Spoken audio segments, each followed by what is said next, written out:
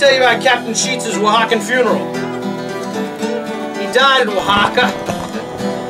There was a procession through the streets, the main square, sedan chair with a baby Jesus enthroned, coinciding with the Easter Mass, presided over by some defrocked Jesuits, chanting in auto de fe in their forbidden Indian languages, vermilion and purple vestments, catafalque on horseback, and penitentes following the casket, flagellating themselves.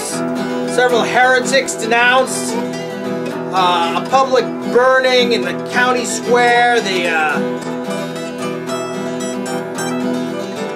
Easter Mass, the celebration of the Eucharist, the burning flesh of heretics,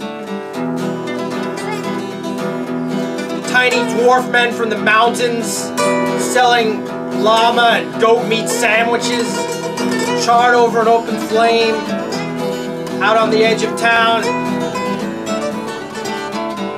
A jade idol of the Virgin enthroned in the abandoned church.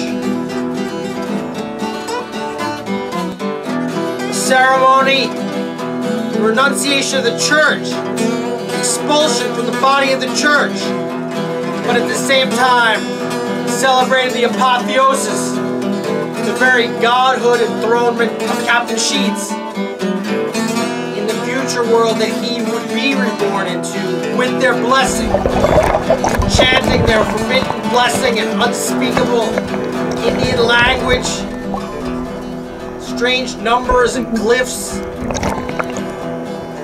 the gateway opening, the circle closing, end times, the Mayan long count, the calendar wheel spinning into a distant oblivion. Captain Sheets, enthroned in glory, robed like a Roman, waving his celestial dragon tail, possessing wings in several dimensions, reborn into a crystalline palace in the highest of the seventh heavens. Captain Sheets' Oaxacan funeral.